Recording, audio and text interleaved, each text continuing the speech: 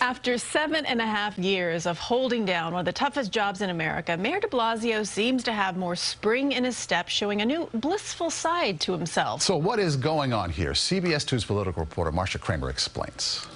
One picture may be worth 1,000 words, but this one's easily worth 1,000 tweets. Mayor de Blasio talking to a garbage bin from the correct, socially distant 6 feet, of course. The bin is here.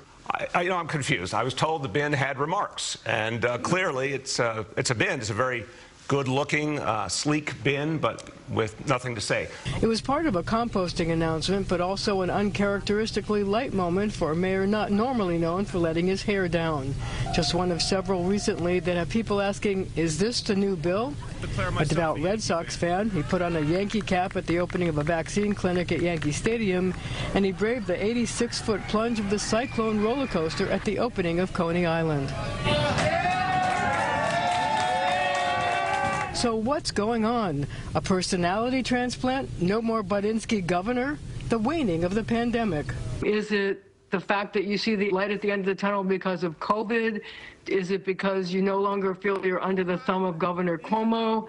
Marcia, look, there may be more than one reason, but I'll tell you the number one reason to me is the city's coming back. He dodged a Cuomo question, but aides to the mayor have made it abundantly clear that the governor's preoccupation with his own troubles have contributed to what they call the spring of Bill.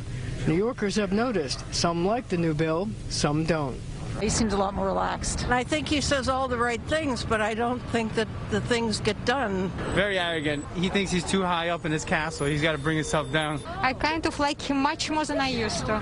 In the wacky world of New York politics, some pundits may be wondering if Goofball Bill is part of a strategy to become Governor Bill. I'm Marcia Kramer, CBS 2 News.